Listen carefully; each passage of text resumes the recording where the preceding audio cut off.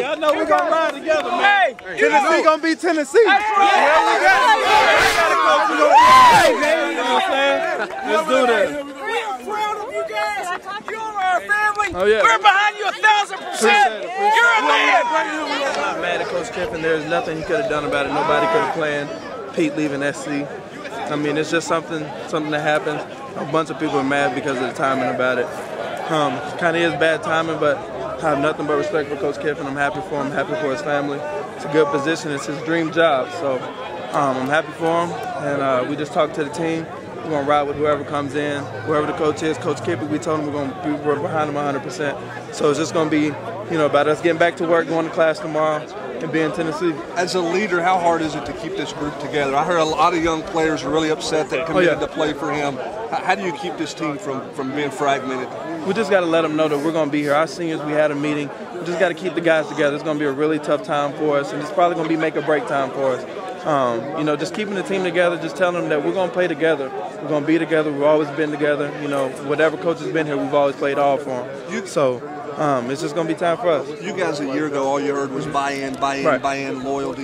You stand here tonight, how tough are those words to kind of recount seeing what's happened tonight? It's a little tough, but I mean at the same time, like I said, it's not. I'm not mad at him because it's a position that he couldn't.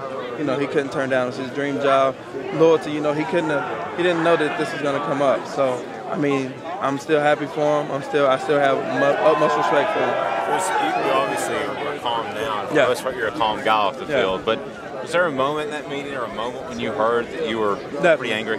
Yeah, I was upset like everybody was when we saw it on ESPN and haven't heard from our coach yet. But, like always, stuff kind of leaks out. And, he wanted to get here to us before it leaked out. But, it didn't work like that. There was a point where I was really upset just because it's the second coach. This is the second year in a row it's happened. But, as a leader on this team, I'm just going to, keep this team together. We can't have a letdown right now. We came off a pretty good season. We didn't end the way we wanted to, but we're going to do what we got to do. How would you describe Lane Kiffin during this meeting? He tried to explain a bunch of stuff to us, but, with the anger and hostility that was in the room, just a lot of people are upset. He really couldn't get out what he wanted to say, and I just came from talking to him, and he had nothing but good things to say about our program. He loved it here, but SC is a dream job for him. Do you feel like he ever really bought into the Tennessee way, what Tennessee was? Did he ever fully embrace it to appreciate it, or was he just here working? I think he was starting to get into it. For any person that comes in that's not from the state of Tennessee, trying to buy into the ball walk and trying to buy into Big Orange Country, it's going to take a little time. And I think, he finally got to it towards the end of the season. He was starting to love Tennessee. But, like I said, it's just something that happens. How many times do you think he was interrupted while he was trying to talk before he finally got it out? Too much. Way too much. We, as college students, we should have shown our maturity just to let him speak. And that's what we told him as seniors. We're like, y'all got to let him speak just so, there's no reason to drag it out. Let him get his stuff in. Was he emotional at all? Hang on a second. If you had a message for the students, what would you tell them? I just tell them we're going to beat Tennessee today, tomorrow, next year, whenever. It's still going to be here, no matter what coach is going to be here.